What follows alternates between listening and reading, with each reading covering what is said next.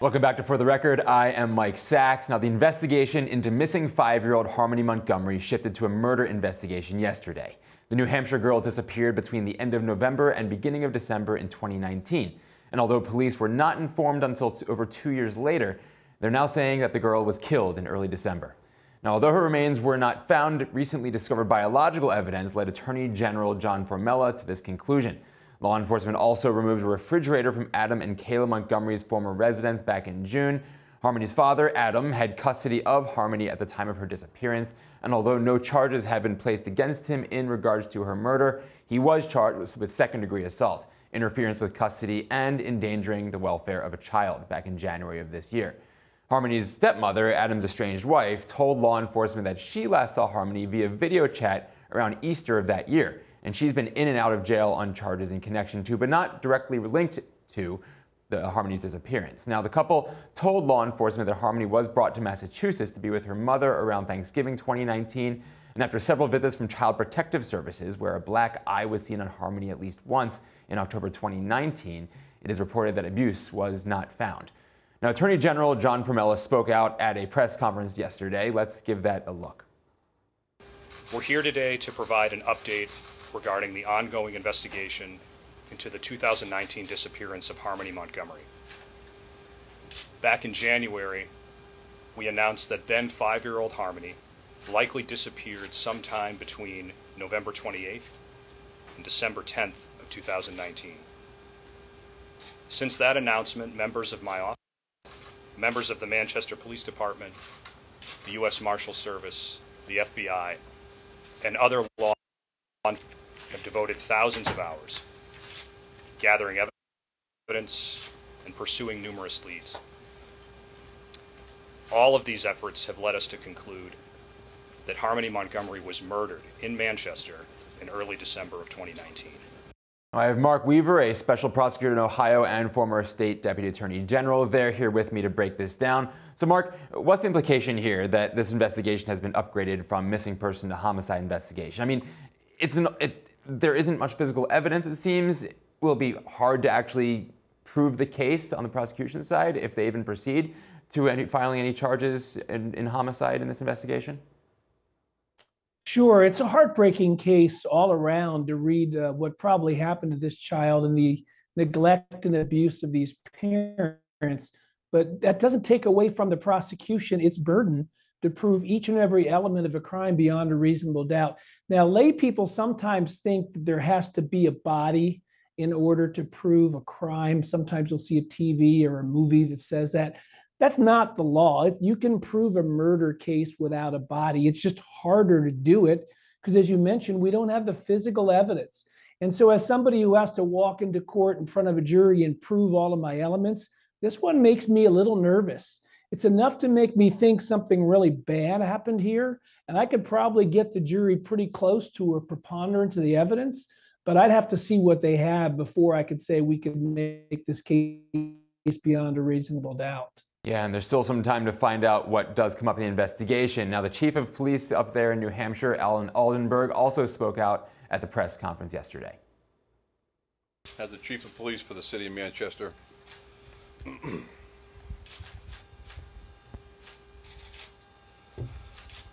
I'm beyond saddened that we stand here today to announce that the disappearance of Harmony Montgomery is now officially a homicide investigation. As I stated from the beginning of this investigation and throughout, every effort has been made to bring Harmony home to her family. Our commitment to bringing Harmony home has not wavered, nor will it. Bringing Harmony home will continue to be the #1 priority of the Manchester Police Department. I want to take a moment to publicly thank the Manchester Police Department detectives and New Hampshire Attorney General's Office for their steadfast commitment and dedication to this investigation. There have been many detectives assigned to this investigation, and I'm grateful to all of them. But I want to specifically recognize Captain Sean Layton, Captain Matt LaRochelle, Sergeant Jamie Cavari, who could not be here today, Detective Jack Dunleavy, Detective Scott Riley, and Detective Max Rahill, as well as Deputy U.S. Marshal Billy Tufts, who's here as well. I thank all of them for their tireless work thus far in this investigation. I am grateful for the compassion and dedication that they've given to this investigation over the past 8 months. They have experienced many ups and downs, many moments of frustration and sadness along the way, but they have remained focused and remained undeterred as they enter the next phase of this investigation. I feel it's important to recognize these true professionals, as their job is an extremely difficult one. It is even more difficult when investigating the homicide of a sweet and innocent 8-year-old girl. It is not often that a public official takes a moment to thank the media, but I feel it's important to do so. I specifically want to extend my gratitude to WMUR and Fox Boston for continuously keeping Harmony's story at the forefront. Both outlets and many others did so with compassion and professionalism, and for that I say thank you. I know that over the past 8 months that there have been many discussions, speculation, and questions relative to where the system failed Harmony. And I myself continue to share the same concerns and still have many remaining questions. However, the homicide of this little girl rests with the person or persons who committed this horrific act. The Manchester Police Department will do everything within the limits of the law to ensure that the responsible person or persons for the murder of Harmony are brought to justice. Mark Weaver, this is an all-hands-on-deck situation, it seems. We have the Chief of Police in Manchester, New Hampshire there, also talking about state police, and also talking about a U.S. Marshal who was on the scene as well. What does that indicate with how seriously the law enforcement up in New Hampshire is taking this case? Just from watching this and reading about it, my sense is this was a case that shook this community to its very roots. A lot of people were praying and hoping that this child would be found. And so this press conference, at the very least, is bringing some closure to those people who thought this child might be found. And secondly, it may be shaking the trees a little bit, looking for some witnesses, somebody who's willing to come forward and tell us what they know now that they know this is likely a murder investigation. So often the community wants to know what the final outcome is when they thought someone was missing. So you could see a tone of that. But it's also a chance to see if someone can come forward and give them some evidence so they can in fact find the killer, and so they can in fact prove all the elements of the case beyond a reasonable doubt. Right, take us deeper into that here procedurally. What next steps are we looking at? Well, you'd have to go in front of a grand jury and take testimony to see who knows who. And now if the parents know something, what typically happens is you turn one of them and you give them some deal to in return for a lesser sentence or to not be charged with a certain crime. You have them testify against the other. Now, there are some privileges between husbands and wives. It's kind of testimonial privilege that applies to things that you heard, but that privilege does not extend to things you saw. So if one of them saw the other doing something to this child, the person who saw it could be used to testify against the person who did something, and that's probably where they're going to start. And no suspects have been listed yet, although you see on the screen there Harmony's father, and they've spoken about her stepmother as well. What will have to happen to charge someone with Harmony's murder here?